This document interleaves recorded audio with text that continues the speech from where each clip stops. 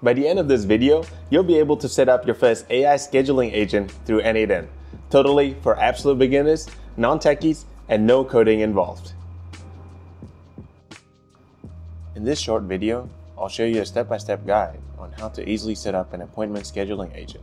The goal is for you to be able to communicate with the AI assistant via Telegram chat and for it to be able to schedule appointment accordingly. First, go to your Telegram chat and on the find field, just type in Godfather and make sure that you're clicking on the right one, which is the one with the tick, and click on Start. So what Godfather is the place where you would create your Telegram bot. Now, as I've explained in my other video, this is not the same bot as to the bot or AI agent that you're building on your n8n. This is actually a bot that lives in your Telegram chat or your Telegram app, basically, and listens in on to messages that will come in, or or any channel, depending on your settings that we'll create just in a second. And to start off, just put a new bot, and what are we going to call it? Test bot, and just do another one, test bot, which is the username. Sorry, this one's already taken, so test mark bot. Let's see, also taken, test mark 123 bot. There we go. So what you've done is basically you created a testmark123_bot. So this particular bot has this API token, which you can copy by clicking. So as you can see, it's copied to the clipboard. So just click on it, copy to your clipboard, and now you can go to your n8n workflow. And how you would connect it, basically just click on Add Your First Step, punch in Telegram, and remember there are actions and triggers nodes. So what you want to be choosing is the trigger node for Telegram, and just look for on message. Okay. And again, I've already got a credential set up previously, but what you want to be, so you wouldn't be seeing this on your end. What you'd be looking at is to create new credential and just paste your API key or your access token in. The base URL is already filled up, and click on save. And that's it. So it's a green bar showing that it's tested successfully. So your all stat is connected. Now what you can do is make sure that it works. Go back to your Telegram. And now you want to be chatting with this bot. So click on the bot and just say, so you can say hi, but actually the first message is start, /start. So if you go back, you see that now your n8n node has already received an input, which is the /start that was a first message here. So now you're ready to connect it with the AI agent that's going to automate scheduling and connect it to your calendar tool. So just type in AI.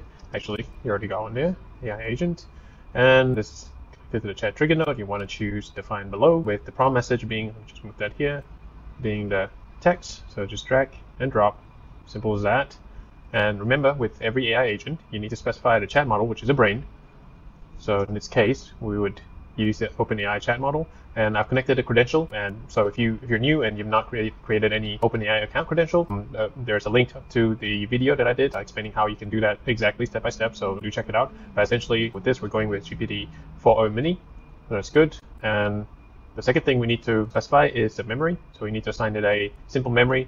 And again, we can define below basically the session ID. Again, what the session ID is the particular session that the AI will refer to get contextual knowledge of the conversation. So basically, it is something to tell the AI that, hey, this is a conversation that we're referring to, so that it retains the knowledge or the history of the chat and it understands what you're talking about, right? So in this case, the chat ID would be right ID to drag and drop in there. And then finally, the tool, of course, we need to connect it with our Google Calendar tool, because that's what we wanted to do. We wanted to be able to create an event on the calendar. So again, I've not connected to my Google Calendar yet, so you would need to create a new credential. Again, if the beauty is if you're signing in with your Google Chrome account, you have an easy option to just connect it to the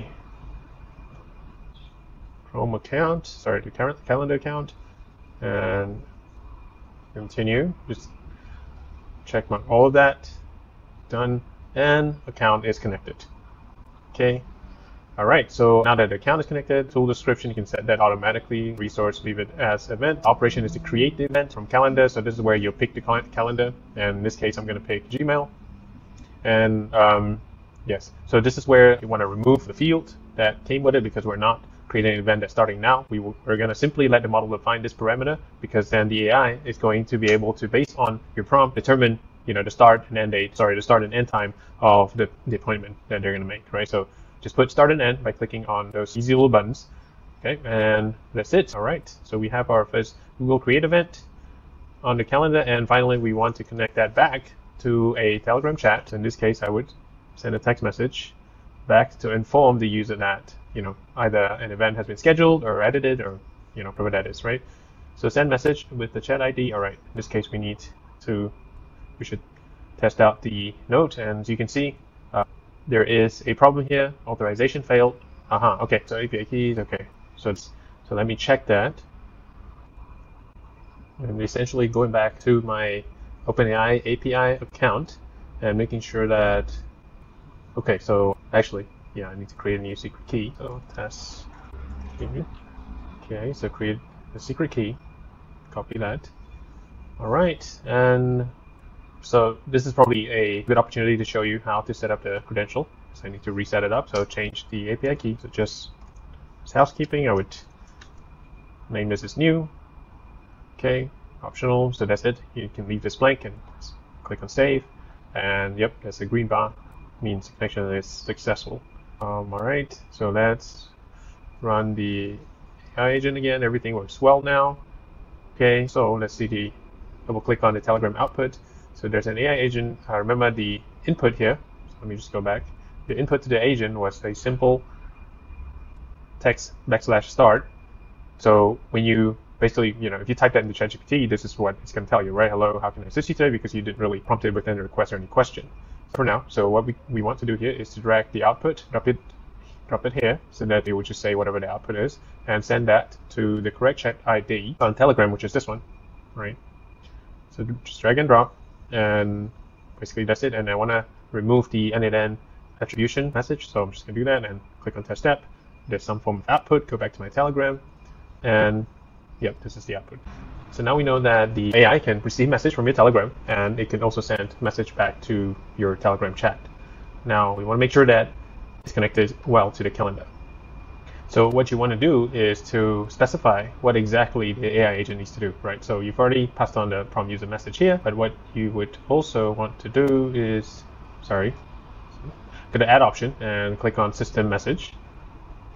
And basically, again, a system message is the specific instruction on which the AI agent will operate, right? So in this case, it's just a very generic, you are a helpful assistant, which we want to replace that with, again, you guys don't have to worry about what I'm writing in here, because it will be available in a template, which I'll link below in the description. But essentially what I'm writing onto the system message is, you are a helpful appointment scheduling assistant. You'll receive requests from users to set up appointments. Your job is to use the calendar tool to create and delete the event. If you're asked to, I don't know why I put it up there, and I have some rules. When the exact date of time is specified, always refer to the current time. Always assume the time is in GMT +8, because I'm located in Singapore at the moment, and unless specified, assume event duration will be 1 hour. Again, this is just some guidelines as to how it can operate, and the reason why I added this part in is because a lot of the times the AI agent will hallucinate or make up facts in terms of the time, because you will very likely text the AI agent saying, hey, create an appointment for next Tuesday at 2 p.m. with Jason, for example, right? And it doesn't actually know what the current time is. So this is just basically a prompt to let it know that to always check what is the current time in those cases, right? So, okay, cool. So we have a system prompt now done.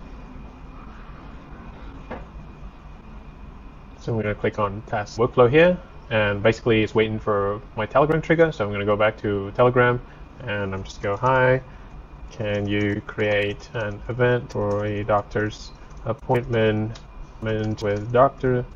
Jason? And I'll even include Dr. Jason's email, which is basically my own email, at 2 p.m. Next Tuesday, 3rd of June. Okay, so going back to the workflow, it receives a Telegram message. It's syncing with the OpenAI chat model and going to Google Calendar, using that, scheduling the event, and kicking out a message back to us. Going back to the Telegram, it says, I've successfully created an appointment with Dr. Jason on Tuesday, June 3rd, 2025 at 2 p.m. SGT. You can view the event here. So if you click on this link, it should show you the event here. You see that there's no title to this particular event. So what you need to do to make sure that it can specify the title, you want to add field, And in this case, you want to look for summary. And in the summary, well, you can, the easiest way is to let the model define this as well. So the model will be able to create the event. In this case, because I told it it's going to be a doctor's appointment, it's going to say doctor's appointment, right? So, okay, leave it as that, and we can run test again. All right, it's calling the Google Calendar tool, and it's scheduling another. This is, when you look at the calendar, this is the previous one with the no title, so I'm just going to delete that. And this is a new one, doctor's appointment with Dr. Jason from 2 p.m. to 3 p.m. on Tuesday, 3rd of June.